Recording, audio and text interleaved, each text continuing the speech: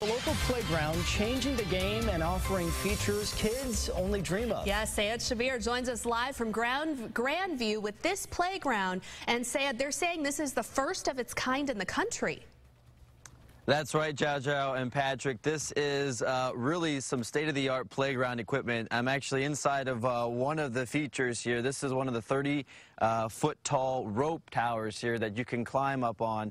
But one of the main features here is a 55-foot tube slide. If you take a look at some of the video, I was out here yesterday and I couldn't resist. I had to get up and try it for myself. And so I brought the camera with me, went down the slide. And you'll see here in the video, my landing was not perfect. I actually flipped over, landed on my back, but somehow was able to save the camera, and that's why the people there are cheering. But I had to try again, so I set the camera up at the bottom and pointed it right there at the exit, and then I ran up to the rope tower again, climbed up to the top.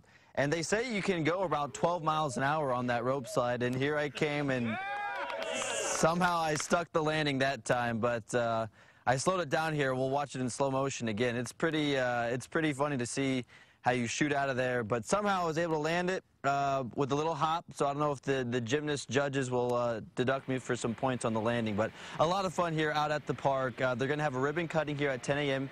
The city of Grandview will host it.